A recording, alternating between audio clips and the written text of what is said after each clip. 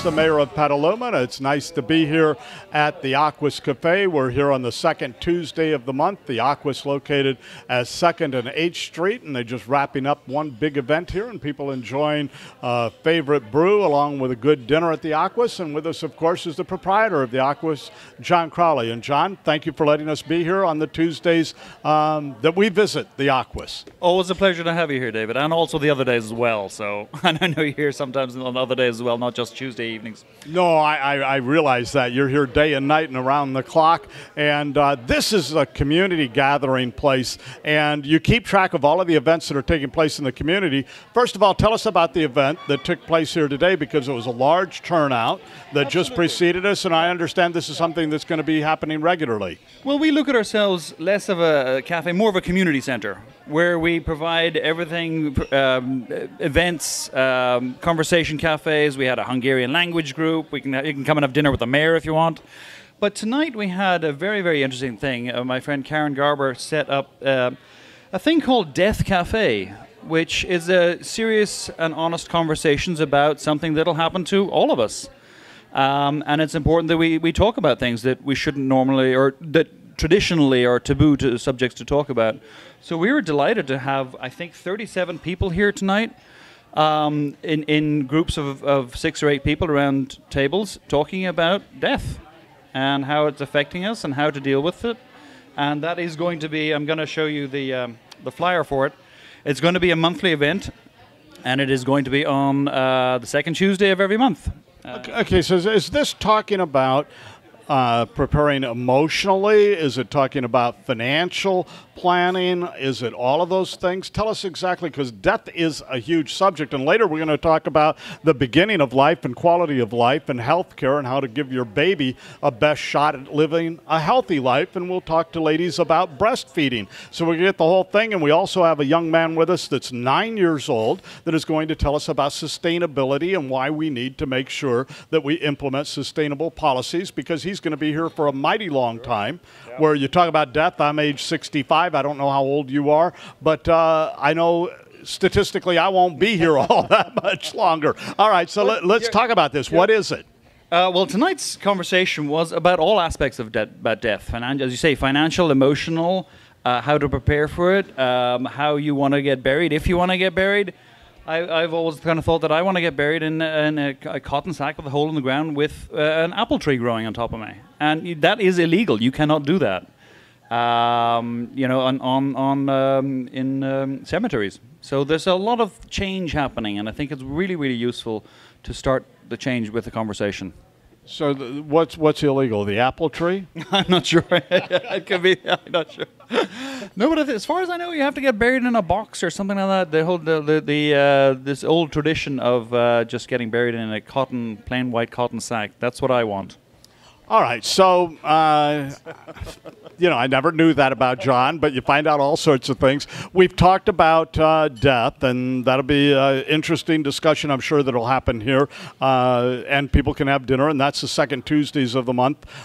So, anyway, let's go on and talk about what community events are coming up, because one of my favorite is coming up on actually August 24th, and this will be on just about the time for the first time that event happens, and it's a Taste of Petaluma. Yes, the Taste of Petaluma. I've been trying to find the flyer for it, and I do not have it, but it's one of my favorite events too. I'll definitely be going this year. It is in aid of it's in aid of Cinnabar Theatre, the local theatre we're blessed to have in our community. They do such fantastic productions. I went to see an old Irish production of it about a few months ago. I can't remember. Remember the guy who wrote Angela's Ashes? What was his name? Frank McCourt and his brother. They've been doing this wonderful, Frank's passed on now, but they did this wonderful, how would you call it, a series of vignettes about Ireland, and they put it on the Cinnabar, and it really did bring a tear to my eye. That's quite wonderful. And they're already putting together next year's season, and one of the plays that they're doing is one of my favorites. It's Of Mice and Men. I love that play, and to see it in a small, intimate theater that seats 100 people, where every seat is a good one, that is going to be, I think, a good experience. And they have a new director that has come over from the Berkeley Repertory Theater, and so I think he brings a fresh perspective to what can be accomplished. And sometimes that's important just to get new blood in there, because people will come in and look and say, well, have you done this? And maybe they haven't, and maybe it turns more stones and turns up a good time. Yeah, I'm looking forward to that too. I know that I saw the season. I'm looking forward to it too, and I'll probably see you at some of the shows. All right, so that's August 24th, and I think it's August 24th is a Saturday. Starts pretty much all day. Is it like noon? Starts at noon, I think. You know, this is going to be a huge eating day for me on August 24th, because there's a Taste of Petaluma, and then at night there's Fandango. This is okay, you got that. Exactly here. This is the Fandango. I unfortunately cannot go to that. I've got a prior engagement, but this is something that I've wanted to go to, but it didn't work out this year. But this is the Fandango, which is in aid of the. It's a fundraiser. The Friends of the Petaluma River are putting it on, and it is their main fundraiser all year. And it is on the 24th, Saturday, and that's where are my glasses? Here they are. I've got the right ones this time. Starts at 5:20 in the afternoon, goes through till pretty much 10 o'clock at night, and it is down at the David Yearsley Heritage Center. That's the first time they're going to hold it there, and I'm sure it's going to be a blast. It always is. So be there and support the Friends of the Petaluma River. Okay, and it really is a blast. And so you can see the challenges that I have, because I'm on this ridiculous diet. I have lost weight, and I need to lose some more weight. I get it, you know. So I'm trying to get down to my talking weight. And here you get about 20 pounds to go. So here you got this day-night doubleheader of food from a sample of a Taste of Petaluma, all the restaurants in town. And that starts, as John mentioned, right around noon. And so you can eat your way through Petaluma and then just walk on over or roll on over to the David Yearsley Center for the Moonlight Fandango, and I'll be there.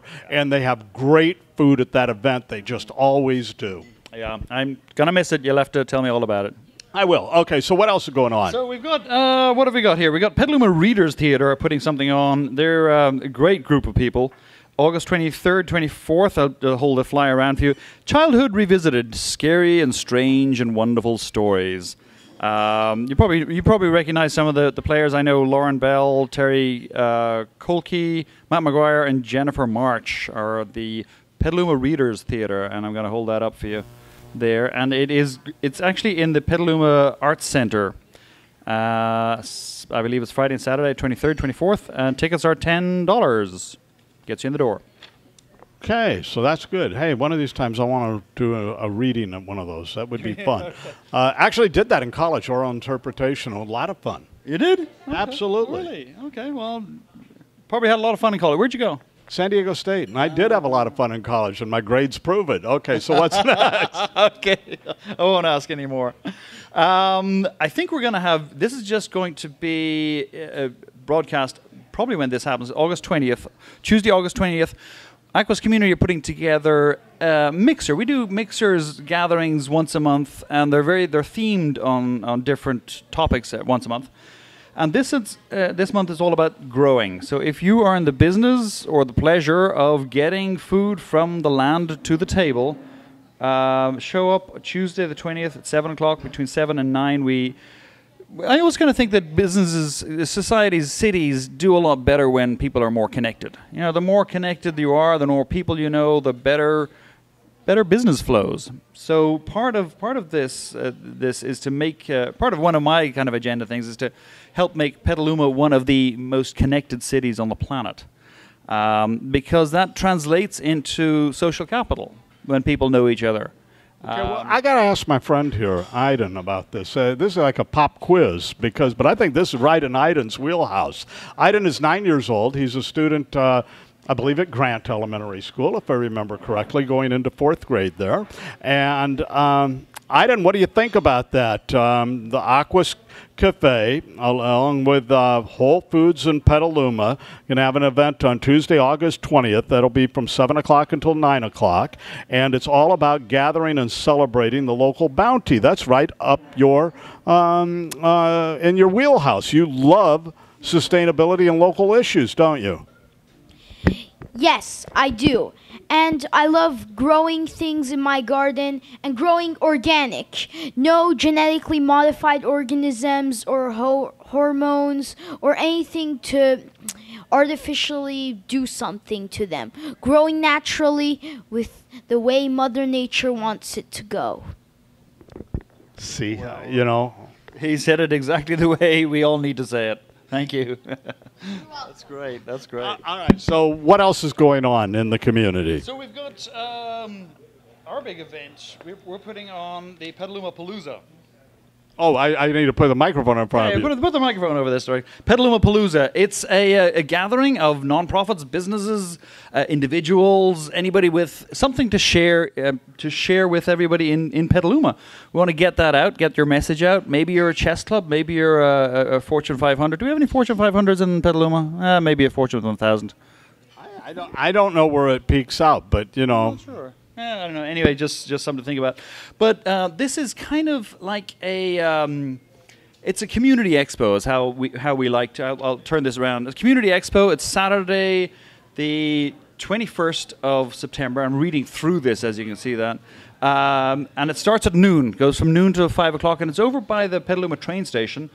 That is also the Petaluma Arts Center and the Visitor Center, and it's businesses, nonprofits, people just wanting to get and share, get their message out and share what they have to share with the Petaluma and show the best parts of Petaluma. I think you were there last year. I hope you come again. I actually am going to be in Chicago. So. Tasting Petaluma's finest beer, I'm sure, isn't it? You know, are you going to go and visit the brewery? Actually, I'm going to visit my brother who's sick. But I had hoped to go to Lagunitas, but today the plans kind of started to get morphed on me and changed, so I'm going to miss a Lagunitas. Can you believe that? No, I thought that's what you were going there for. There are other reasons to visit Chicago. It's a nice city, and good you're visiting your brother. But I hear they're Lagunitas are setting up a whole big brewery over there. So they are, but they're never leaving Petaluma ever. No, they're not. I know that. Also on the agenda, we've got the 16th annual Progressive Festival, and that's on Sunday the 15th. Starts at 12:30 and goes till 5 p.m. So Sunday the 15th. And there's quite a great lineup. We've got Jill Stein and Daniel Ellsberg are going to be the main speakers. That's always an interesting thing. There's a lot of good information that's coming out of there. We're going to have speakers on immigration, GMO, Fukushima, incarceration, and Unite Here. And I'll definitely be going to that. That's in Walnut Park, the corner of Petaluma Boulevard and D Street. And I'm just going to hold this up so that you can see that and zoom in on that. And you got it? Perfect. All right. Also, I wanted to make sure that people know about these guys, the Petaluma Animal Shelter. On Aqus News, you can go to aquasnews.com, and each week we put out the animal of the week that needs a home. And I'm going to turn this around. Here's Jimmy. Jimmy needs a home. Beautiful dog. They have. It's a great organization over there. I think it's Sue Davy. Am I correct? Yeah, you know them, yeah. Sure. Larry Pisoni is a dog trainer over there and does a lot of work with the dogs. Okay. We go over there every month and tape a segment for the animal shelter. Okay. Yeah. I did. I knew that, but I didn't know it was every month. Yeah. That's great. Well, Jimmy needs a home. Call up 778-PETS and see whether Jimmy has found a home or not. Two things coming up I want to also get in is Mentor Me Petaluma. Great organization who provide mentors for kids who need mentors. And that is over at Lagunitas Brewing Company. Again, it's a fundraiser. Lagunitas is just wonderful. They have so many fundraisers. I'm not sure what we do without them. But join the Mentor Me Petaluma at Lagunitas Brewing Company Tuesday, August the 27th. Again, that's 5:30 to 7:30. 5:30 to 8:30, and that is in aid of Mentor Me. Oh, little higher. Yep, perfect. Good. Got it. Tickets, I believe, are 15 at the door, 15 in advance, and 20 at the door. But always a good cause. So please be there. And then this event, big, fantastic big poster. You go to this event. I know I go to this event. This is the Carousel Fund. I'm just going to make sure that everybody knows about it. It's October 5th.